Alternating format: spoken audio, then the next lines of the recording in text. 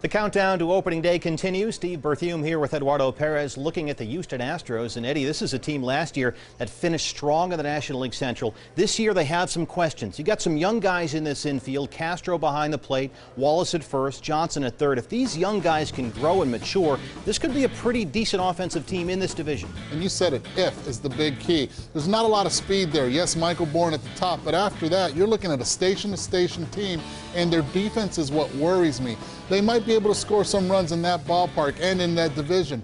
But you look at guys like Billy Haw now playing second base as an everyday guy. Clint Barham is playing shortstop, which he was playing second in Colorado. You're looking at guys that it's a lot of ifs. And now they have to catch that ball, make the plays, and take the pressure off the pitching. This is the division in which everyone, it seems, has improved their rotation remarkably. Some very good pitching rotations in this division. Houston's is underrated, I think. They kept Wandy Rodriguez long term. Myers was terrific last year. People wait for Jay Happ to step forward, and Bud Norris throws hard. Yes, Bud Norris does throw hard, and he does control that St. Louis Cardinals offense. But besides that, you look at these guys, and the bullpen's going to put a lot of pressure on their starters. They're going to have to go deep into the game because their bullpen is where another big if is. And now you have Wandy Rodriguez and Myers at the top of that rotation.